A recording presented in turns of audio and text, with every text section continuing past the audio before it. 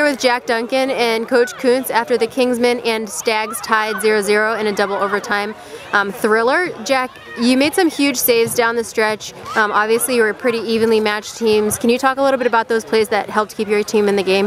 Yeah, the saves throughout the game, they were big momentum shifters for us, but overall I thought it was a big team effort as far as defensively. The forwards and the midfield was all working defensively for us, so the saves were just, I was the last man, got those saves in, but yeah, and then coming in to play Claremont, you know, we really wanted to get a good result, made sure we keep the shutout, and yeah, successful day.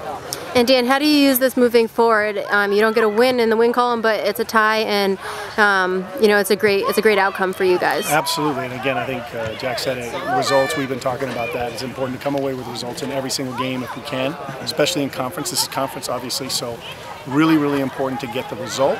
In addition to that, I think that you saw a team that's fighting to be in the hunt, and they want in that top four of the league, and they're going to get there. They're going to fight to get there. Great. We're not going to bypass anybody. Great. Thank you. Congratulations. Thank you.